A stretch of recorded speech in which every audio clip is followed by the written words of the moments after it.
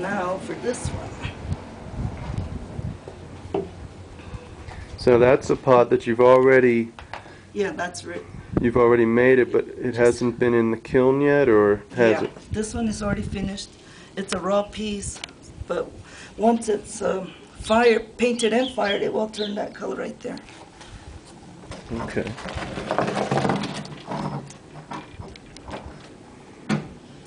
Okay. So do you paint them before you put them in the kiln? Uh-huh. Okay. Yeah, here, I'll show you how it's done.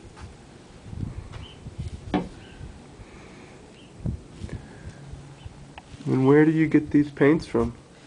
Well, we have to dig them out of the ground. The black spinach that you see right here is a plant. And that's what you're using right now? You have to pick the wild spinach, cut it up and boil it till it turns into a black tar, and then that's what makes your black paint. Then you use your yucca brush. That's just a tiny little brush, huh? Uh-huh.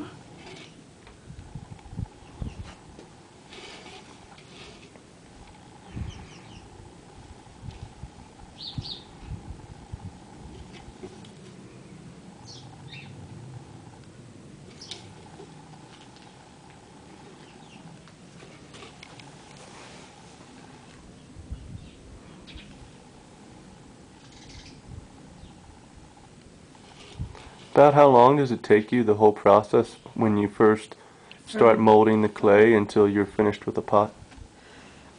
I say about a couple of days to finish the piece. And that, of course, doesn't include the time that it takes to Paint get the get it fired, paint it. and to get the clay and to make the paints, which also takes a number of hours. Besides the black paint, what are some of the other colors that you use? Yellow, the ochre or the sandstone, yellow sandstone.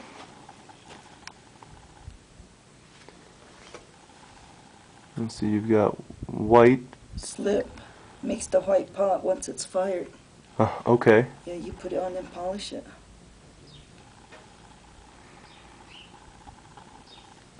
And how about that, the reddish color or the brown that you use? That's the color it comes out. Oh, that's the yellow. Okay.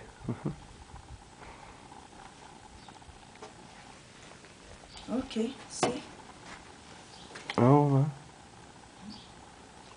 The corrugation is a very old style. When you make the corrugation, you start from the bottom and you coil it all the way to the top. And once you finish, you can see where it's ended right there, from the bottom to the, right there. Oh, wow. Yeah. How do you make that? Let me see if I can, wait,